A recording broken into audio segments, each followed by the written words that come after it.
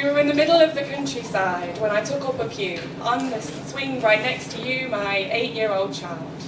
When I felt a strange envy that even though it was late and it was so dark outside, you still find the energy to be a bit wild, but this time I didn't tell you to go off to bed. Instead, I joined you. I started swinging so high the clouds had my face in. I could hear nature singing and the sound of you laughing through the creaking of chains. It's a freeing feeling, isn't it? That's hard to explain, being younger again. And you said, "Mummy, you're going so high, you're going to do a 360. And I say, "So what if I do? What if I make it to the top of that tree? What will I see?" And you said, "The whole world." Wow, the whole world.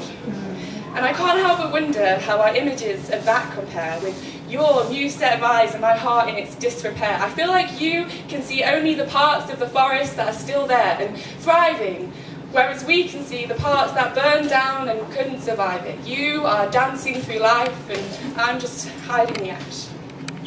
Like when we go cycling and you say, "Mummy, look at me now, I'm going as fast as the flash," and I say, "Look ahead, you don't want to crash," but I don't really worry, because I know you feel like we're moving in a hurry, but honey, we have never left first gear. But I don't need to tell you that, because as a matter of fact, even though, unlike the Flash, we are moving really slow, I still believe that you are a real-life superhero.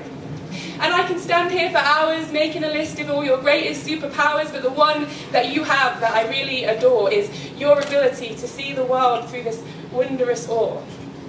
But I feel like we've all been there before, right? Like, I remember being younger. No matter how bad things seemed, I always maintained that ability to dream. Like Tracy Beaker, I too would imagine that my mum would show up in a pink limousine to save me. And I can't remember when that phase grew weaker. Maybe when the walls got thicker and I stopped dancing.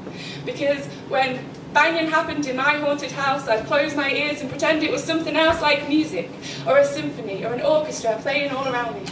But then I grew up and it faded to silence, and now I scour through memories, aiming for a resurrection of any recollection of music, but all I can remember is the very real sound of violence.